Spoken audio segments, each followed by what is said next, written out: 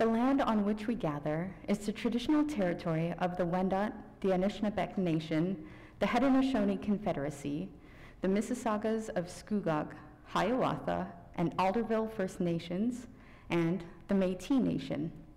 This territory was the subject of the Dish with One Spoon Wampum Belt Covenant, an agreement between the Iroquois Confederacy and the Ojibwe and allied nations to peaceably share and care for the resources around the Great Lakes. The treaties that were signed for this particular parcel of land are collectively referred to as the Williams Treaties of 1923.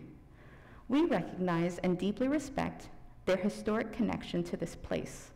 We also recognize the contributions that Indigenous peoples have made, both in shaping and strengthening this city in particular and our province and country as a whole. Good morning and welcome to all of you both here and watching online. It is a joy to welcome you for this second Sunday of Advent. A reminder that our COVID protocols remain in effect. The sides people will begin the Eucharist at the back of the sanctuary. They'll guide you up to where this blue line is.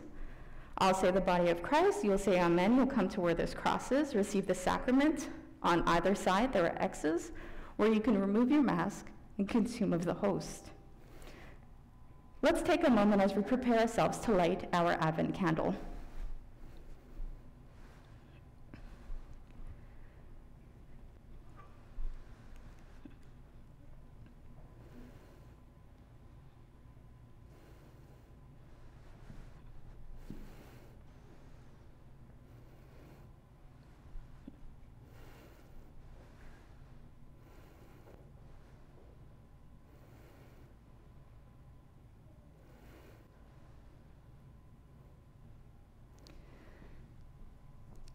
Let us pray. Blessed are you, sovereign Lord, just and true. To you be praise and glory forever. Of old you spoke by the mouth of your prophets, but in our days you speak through your Son, whom you have appointed the heir of all things. Grant us, your people, to walk in his light, that we may be found ready and watching when he comes again in glory, for you are our light and our salvation. Blessed be God forever and ever. Amen.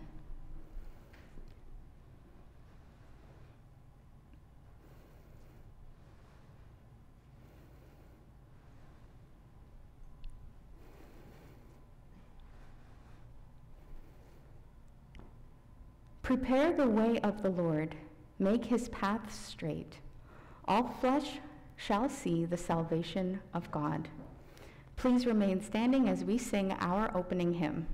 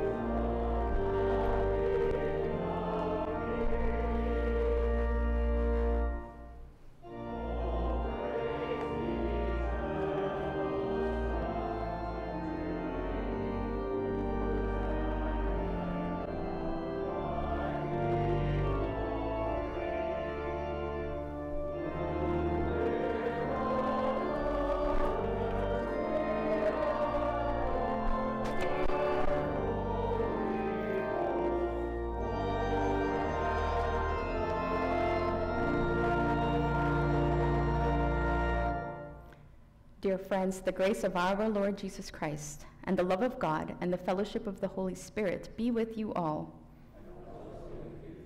Almighty God, to you all hearts are open, all desires known, and from you no secrets are hidden. Cleanse the thoughts of our hearts by the inspiration of your Holy Spirit, that we may perfectly love you and worthily magnify your holy name, through Jesus Christ our Lord. Amen. Lord, have mercy. Lord, have mercy. Let us pray. Almighty God, who sent your servant John the Baptist to prepare your people to welcome the Messiah, inspire us, the ministers and stewards of your truth, to turn our disobedient hearts to you, that when the Christ shall come again to be our judge, we may stand with confidence before his glory, who is alive and reigns with you and the Holy Spirit, one God, now and forever. Amen.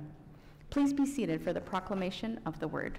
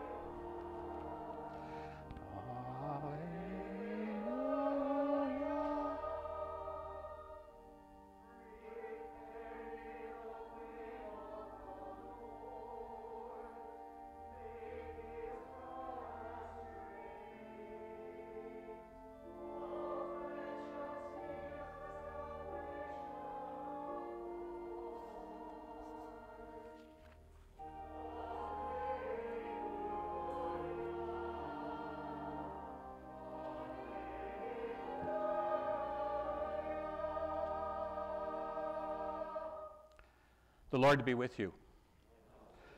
The Holy Gospel of our Lord Jesus Christ according to St. Luke. Glory to you, Lord Jesus Christ. In the 15th year of the reign of Emperor Tiberius, when Pontius Pilate was governor of Judea, and Herod was ruler of Galilee, and his brother Philip, ruler of the region of Iturea and Trachonitis, and Lysanias, ruler of Abilene, during the high priesthood of Annas and Caiaphas, the word of God came to John, son of Zechariah, in the wilderness.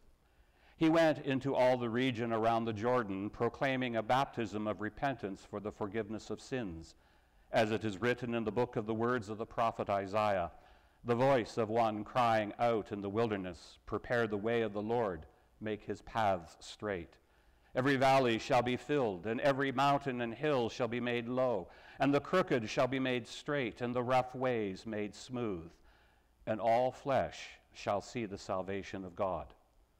The Gospel of Christ. Praise to you, Lord Jesus Christ. In the name of the Father, Son, and Holy Spirit. Amen.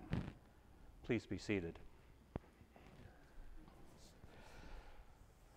It was about 18 years ago that I made the first of 3 trips to the Holy Land.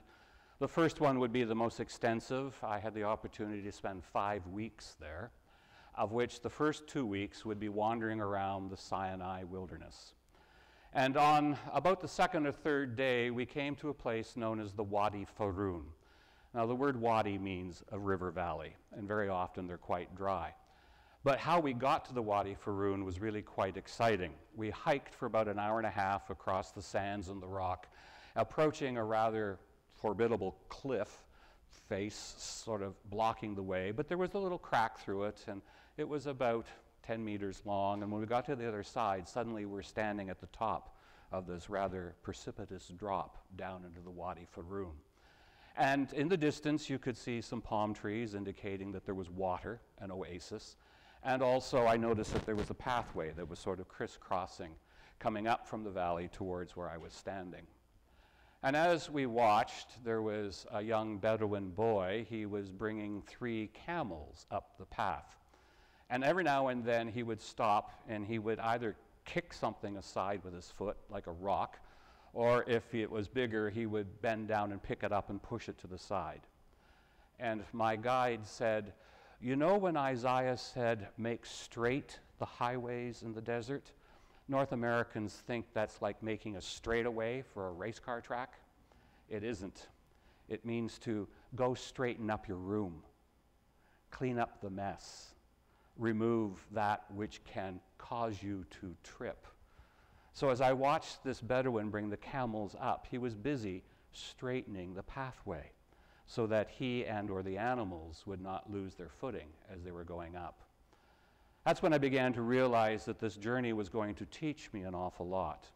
And indeed, the word wilderness in Hebrew does not mean a vast expanse of nothing. It means what's out there. So for a Jewish person in that day and age to go into the wilderness, you went in fully expecting to be encountered and to encounter something. And that was my first encounter, finally understanding what the prophet Isaiah was really speaking about. Remove that which can cause you to stumble. You know, I think there's an awful lot in our day and age that makes us feel like we're in a wilderness. I mean, the world is very different. I don't know about you, but I am ready for this pandemic to end. And just when I was hoping we were getting close, along comes another piece of it. This wilderness seems to be going on and on and on. But today's gospel reading, I think, is very topical for us. Did you notice how it began? Luke begins by painting us the history. Tiberius was the emperor. Pontius Pilate was a governor. We had Herod and Philip, sort of rulers in various regions. Then we even went into the religious cycle of Annas and Caiaphas, the high priest. In other words, Luke is saying, you know, 9 times out of 10, most people, if they're going to look for help, look to high places. They look to people in power, in authority. But that's not how God works. Because then Luke goes on, but the word of God came to John in the wilderness.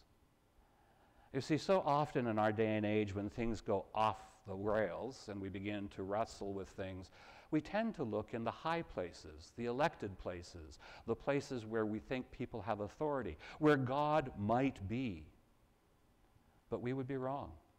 God is the kind of God that likes to play in left field, or right field, or even better yet, the outfield. He likes to play in the places that we least expect. Because you see, when we're in a wilderness, when we're away from all of the things that clutter our lives, that grab our attentions, when we're away from all of that kind of stuff, then there's the possibility that God can encounter us, and more importantly, that we can encounter God. I've always found that God comes in the quiet, in the solitude, in the places when I'm removed from so much of the distractions that become very much part of my life and that I do cherish, but they can get in the way. They can be stumbling blocks. And to hear Isaiah's great words, to make straight the paths in the wilderness, can be a very powerful, powerful thing. Think for a moment of all the stumbling blocks that we have as individuals, of all the things that gather our attention, of all the things that we seem to invest so much time and energy into. But then also think of all the things that can be stumbling blocks for the institution that you and I love dearly, the church. As the church itself is in a wilderness, as the church itself is trying to ascertain, where might God be leading us? Where are we encountering God? And what is the direction that God is now taking us on? One of the second things that I learned when I was gathering energy and hiking through the wilderness is that when you encounter a person coming toward you, you always stop, you always talk, and you always share information.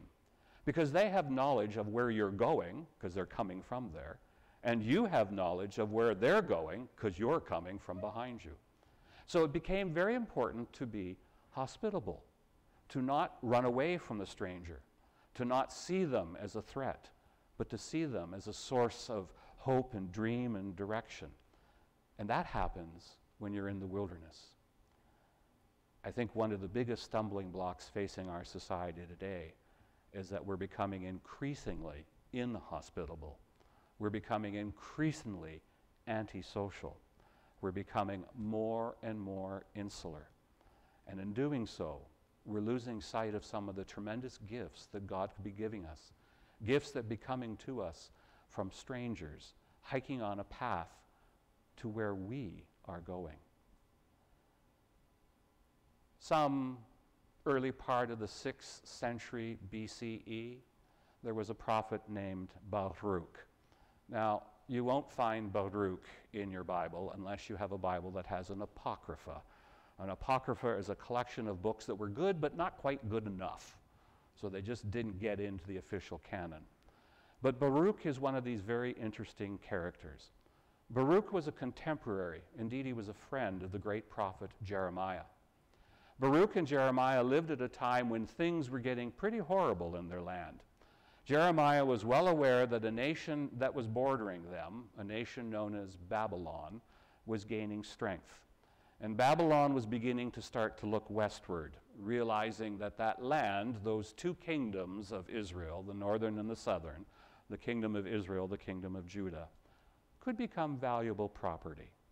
And so Jeremiah was speaking to the people, saying, if we don't change our ways, if we don't change what we're thinking and doing, trouble will befall us. It was Baruch, though, who added a very powerful line. You probably didn't hear it because we tend not to listen.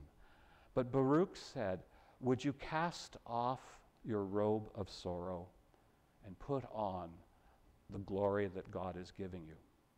Did you hear it? Cast off the sorrows that are ours and accept the gifts that God is giving. Now, Baruch and Jeremiah were talking to the city of Jerusalem, but they could be talking to individuals just as well. It's a powerful image. How many things do we wear that wear us down? How many times do we become sorrowful and we're not aware that we could jettison that sorrow? if we would simply reach out and accept a gift that God is giving. And then that takes me back to that crazy man crying out in the wilderness down by the River Jordan. John, son of Zechariah, in the wilderness. You know his message. We've heard it hundreds of times, right? Repent. But does it mean just simply to turn around? Does it simply mean to change your ways? Or is there something more profound? Does it mean to turn your back on yourself and start to reach out to the greater self, the self that's beyond you, the self of God, who is offering you gifts that you can't see because you're so blinded by your own needs, your own robes? John is saying, repent. It's not just actions, it's a way of thinking, John is saying. John is calling out to the people. It is incredibly important for us to change the way we think, to change the way we see things. But it's that word change, because it doesn't give us any sort of concrete thing. Listen to Baruch again. If we throw off that robe of sorrow and accept God, then Baruch goes on to say, you get new things.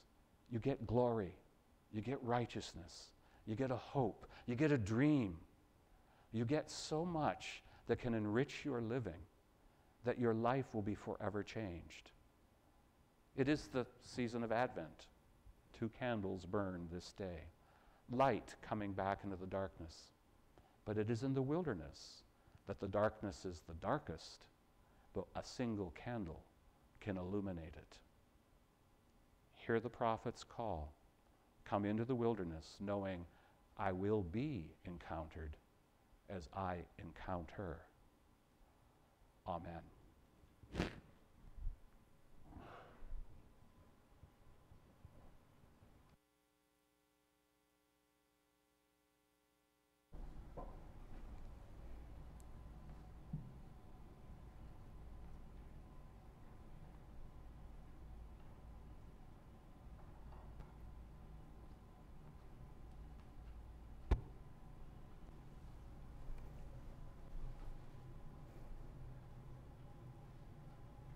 Please stand with me as you are comfortable so that we can say the words of the Apostles' Creed together. Let us confess the faith of our baptism as we say, I believe in God, the Father Almighty, creator of heaven and earth. I believe in Jesus Christ, his only Son, our Lord. He was conceived by the power of the Holy Spirit and born of the Virgin Mary. He suffered under Pontius Pilate, was crucified, died, and was buried. He descended to the dead. On the third day he rose again. He ascended into heaven and is seated at the right hand of the Father. He will come again to judge the living and the dead. I believe in the Holy Spirit, the Holy Catholic Church, the communion of saints, the forgiveness of sins, the resurrection of the body, and the life everlasting. Amen.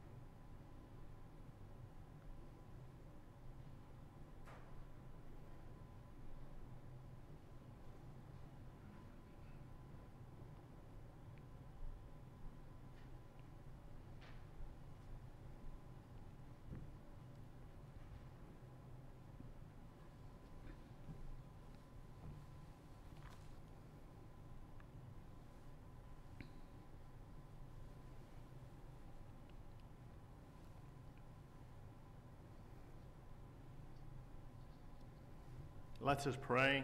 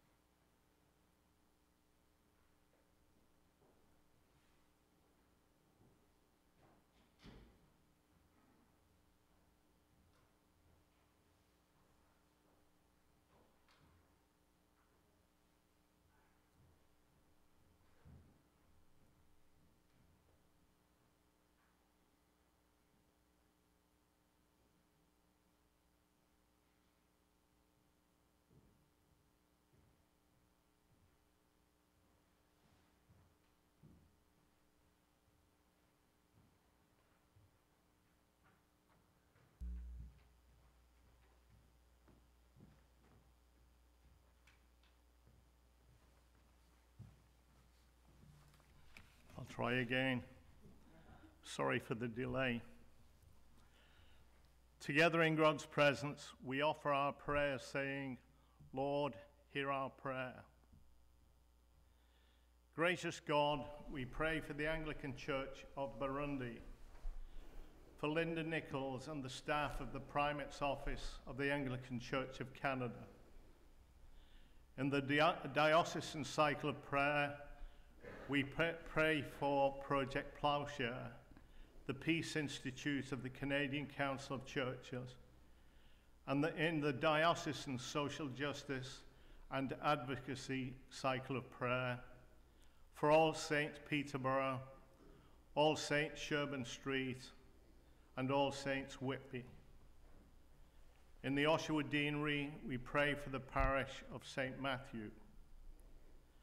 We pray for Linda, our primate, Mark, our national Indigenous bishop, Anne, our metropolitan, Andrew, our diocesan bishop, and Priscilla, our area bishop. Lord, hear our prayer. Merciful God, we pray for peace in this troubled world, especially in the Middle East and wherever there is conflict. For all who are affected by COVID-19, especially hospital and frontline workers, Lord, hear our prayer. We pray for the residents of British Columbia who are affected by flooding, and for Canada's First Nations and the Truth and Reconciliation process. Lord, hear our prayer. Loving God, we pray for our local community, for the homeless, the hungry, and those who struggle with loneliness and depression. Lord, hear our prayer. Lord, we pray for our parish of St. Martin's, for Shelley, our minister, as we celebrate her induction as our incumbent this afternoon. For the ministry of this parish, our wardens, Michelle, Brent, Erna, and Eugene, and our youth and youth leader, Moya. We pray for Leonie, Helen, Christina, Adam, Olivia, Paisley, Gloria, Angel, and on their birthday, Kate and Marjorie. Lord, hear our prayer. Lord, bless those in need, especially Larice, Dominic, Ross, Wilf, and Aidan, and for those we carry in our hearts. Lord, hear our prayer. On the anniversary of their death, we pray for George Borner, Derek Zabitz, Marlo Donnell, Michelle Spiro, and Dorothy Power. Lord, hear our prayer. All our prayers we ask in Jesus' name. Amen.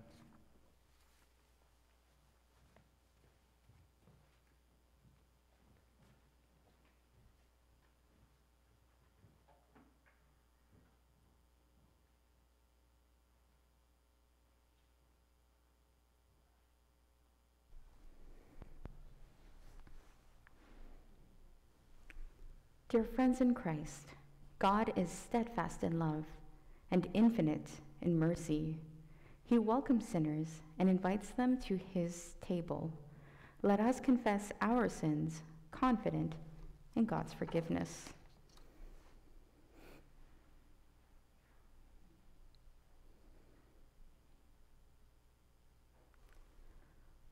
Most merciful God, we confess that we have sinned against you in thought, word, and deed, by what we have done and by what we have left undone. We have not loved you with our whole heart. We have not loved our neighbors as ourselves. We are truly sorry, and we humbly repent. For the sake of your Son, Jesus Christ, have mercy on us and forgive us, that we may delight in your will and walk in your ways to the glory of your name. Amen. And Almighty God, have mercy upon you, pardon and deliver you from all your sins, confirm and strengthen you in all goodness, and keep you in eternal life, through Jesus Christ our Lord. Amen. Please stand as you are able. Dear friends, the peace of the Lord be always with you. God's peace, everybody. God's peace.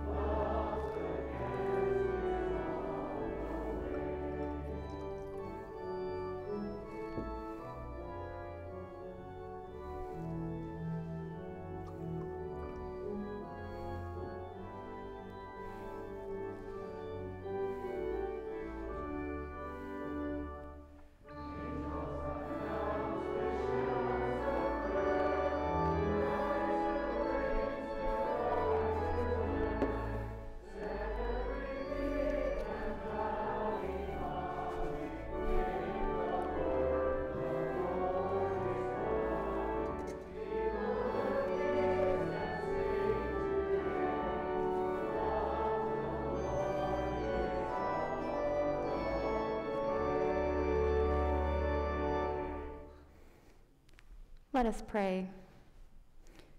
God, our strength, we are nothing without you. Receive all we offer you this day, as you sustain us with your mercy. In the name of Jesus Christ our Lord, amen. The Lord be with you. Lift up your hearts. Let us give thanks to the Lord our God.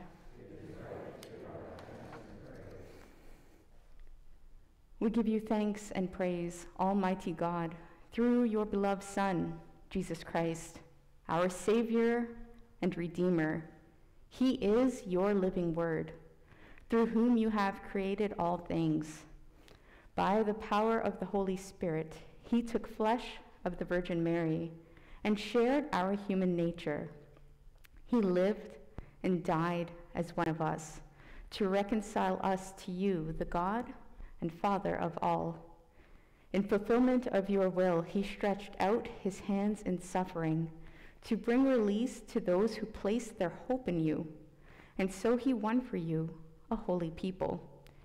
He chose to bear our griefs and sorrows and to give up his life on the cross, that he might shatter the chains of evil and death and banish the darkness of sin and despair. By his resurrection, he brings us into the light of your presence. Now with all creation, we raise our voices to proclaim the glory of your name. Holy, holy, holy Lord, God of power and might. Heaven and earth are full of your glory. Hosanna in the highest. Blessed is he who comes in the name of the Lord. Hosanna in the highest. You may be seated.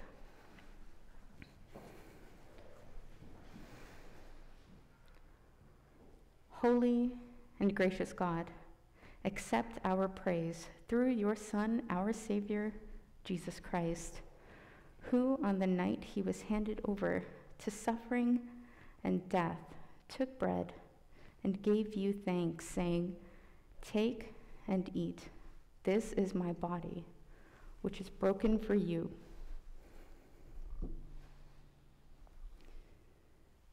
In the same way, he took the cup, saying, "This is my blood, which is shed for you. When you do this, you do it in memory of me.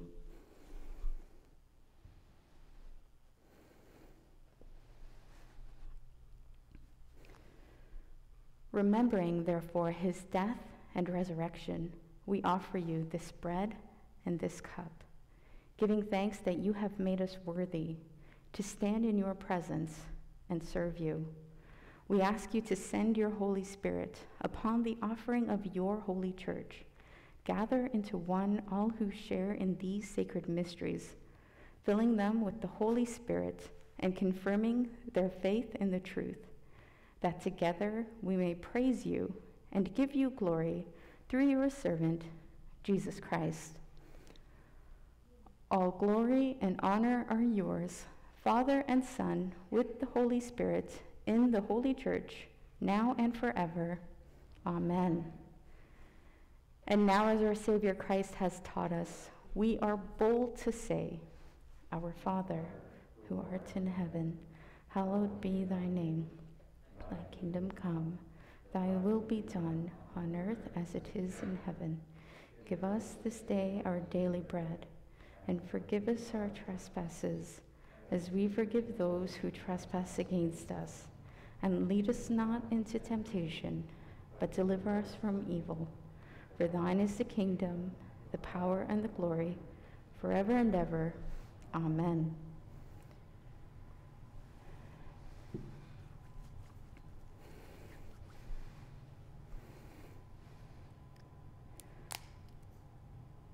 God of promise, you prepare a banquet for us in your kingdom.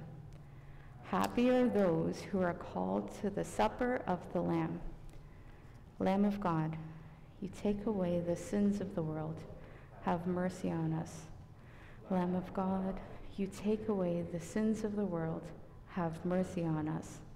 Lamb of God, you take away the sins of the world. Grant us peace. And these are the gifts of God for the people of God.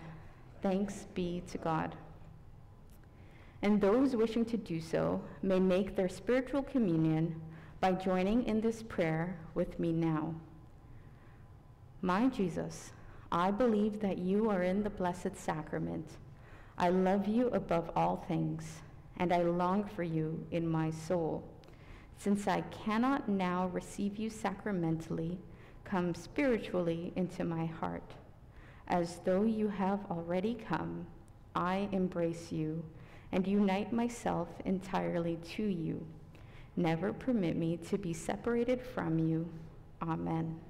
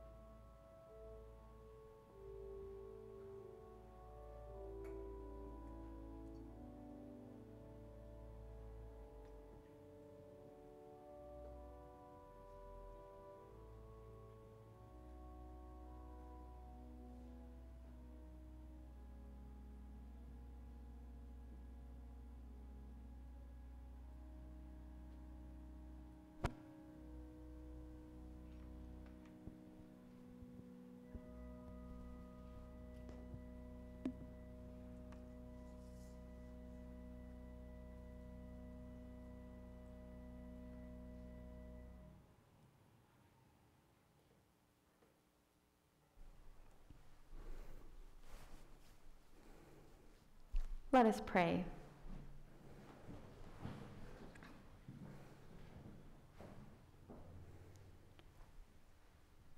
Faithful God, we thank you for feeding us with this heavenly banquet. Help us always to hear the prophet's call, to turn our hearts to you. In the name of Jesus Christ the Lord, amen. Glory to God, whose power working in us can do infinitely more than we can ask or imagine. Glory to God from generation to generation, in the church and in Christ Jesus, forever and ever. Amen. And the peace of God, which passes all understanding, keep your hearts and minds in the knowledge and love of God and of his Son, Jesus Christ the Lord. And the blessing of God Almighty, the Father, the Son, and the Holy Spirit remain with you and the ones you love, now and forevermore. Amen. Please be seated for the announcements.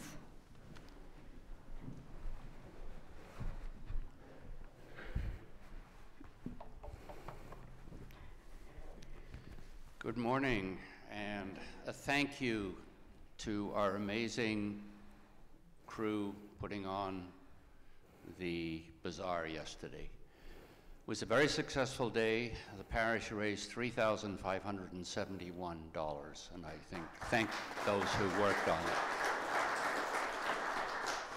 There are a number of items which are seasonally appropriate that did not sell yesterday, but they are available on the back table, and Denise and Lee will be there if you wish to purchase any of those items following the service. It's been a long time coming, but today at 4 o'clock we're actually going to welcome Shelley Pollard, the Reverend Shelley Pollard. March of 2020, right? And here we are. So at 4 o'clock today, there will be the celebration of new ministry for Reverend Shelley. Some people may have been a little hesitant to try and sign up, anticipating that this was going to be a really large event. COVID being what it has been, the registration is not full. So if anyone would like to come, they haven't signed, didn't register through Eventbrite, feel free to come. There will be definitely room for walk-ins. And also, we will be live streaming it on the St. Martin's YouTube channel. So if you can't get here, you could watch it at home. Advent Word, the bookmarks, I believe are available, although I'm not sure where they are. I'm sure Denise will know. If you would like to pick up one of those to give you some ideas for meditations during this holy season. Compline, evening service on Tuesday coming up. If you want the Zoom links, they're on the blue sheet. You can pick up on the way out. Christmas wish tree. Some of you will have noticed the Christmas tree at the back of the church. That's not the Christmas tree that will be here in about a week's time. But that tree is the Christmas wish tree. St. Martin's has teamed up with Dora's Gifts from the Heart to give a better Christmas to a particular family that has been adopted for this purpose, as well as some individuals.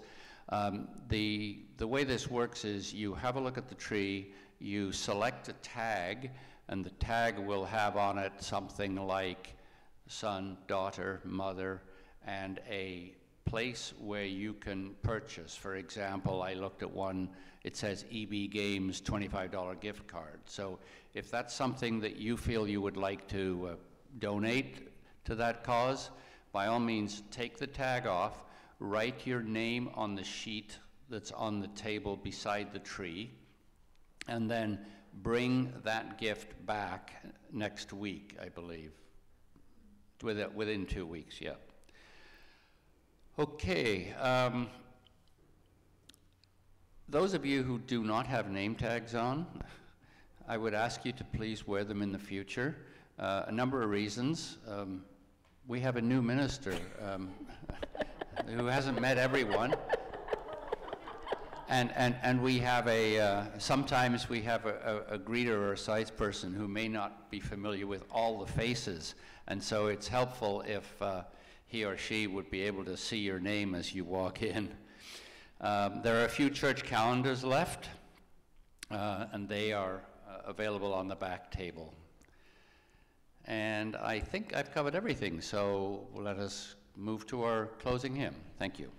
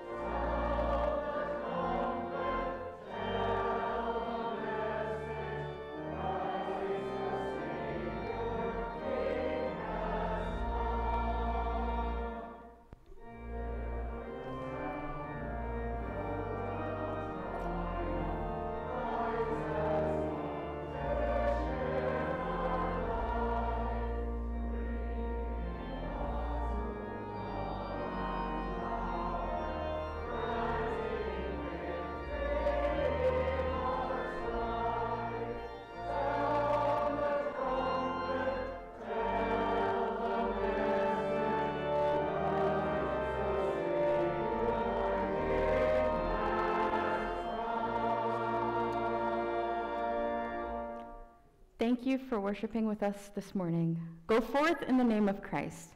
Thanks be to God.